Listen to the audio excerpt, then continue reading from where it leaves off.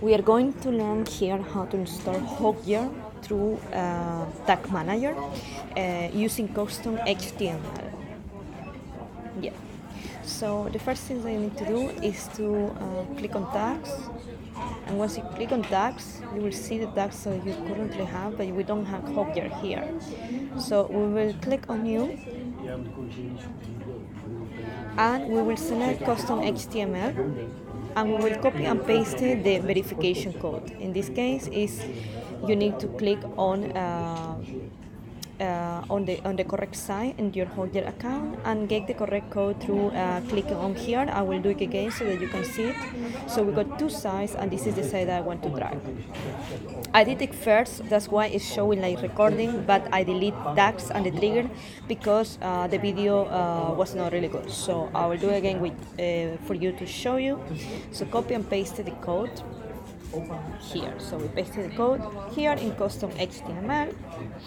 We obviously need to name this tag as Hotjar, so we will know what is fired, intuitively. And then we also need to create a trigger, and the trigger that you need to create here is all pages, so page views and all page views, because we want the recordings as heat maps in all pages of the website. You also need to name the trigger as Hotjar, so you will identify when you log into Tag Manager what is that, and then you save it. You also save the tag, and you will need to click on preview. In this case I already got it here, but I will refresh.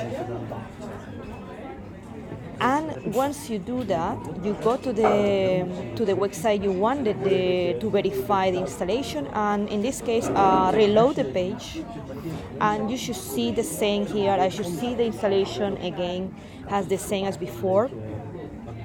In this case you need to see that the Hotjar in this case it fired the tag fired. If you click on it, you will see what you did actually, the custom HTML that you added, and you will also see the green checklist from Hotjar, which you can verify the installation by clicking on here. And that's it. This is how you install Google Tag Manager, Hotjar through Google Tag Manager, which is way a little bit better if you don't want to use a plugin.